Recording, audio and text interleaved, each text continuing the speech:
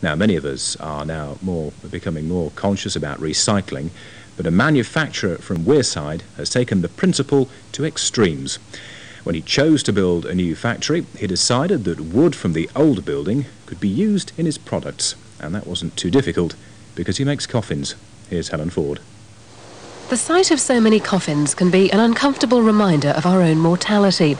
It's rather ironic that much of the wood being used to make them has actually been given a new lease of life, after previously serving a completely different purpose.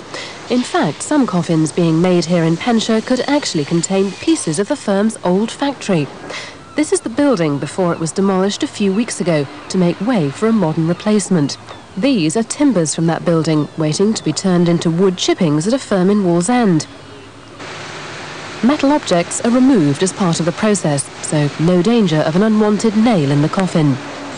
Next, the chippings are made into chipboard, which is then sent back to the coffin maker. Although you only need to use a coffin once in a lifetime, it seems that people are becoming more conscious of their impact on the environment.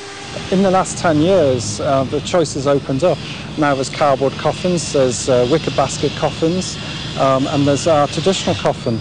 And I think people should have a choice, and I'm not worried by that choice. But our traditional coffin, we've got to make sure that environmental credentials are as good as anything else available.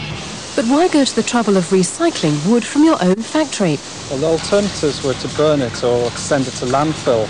And I felt recycling it would illustrate what we're trying to do with our coffins in providing the best environmental credentials possible. And having a wooden building, it was an ideal opportunity. And there may be more factory recycling to come. Next year, the firm hopes to demolish and replace the remaining parts of its building. Helen Ford, North East Tonight, Penshire.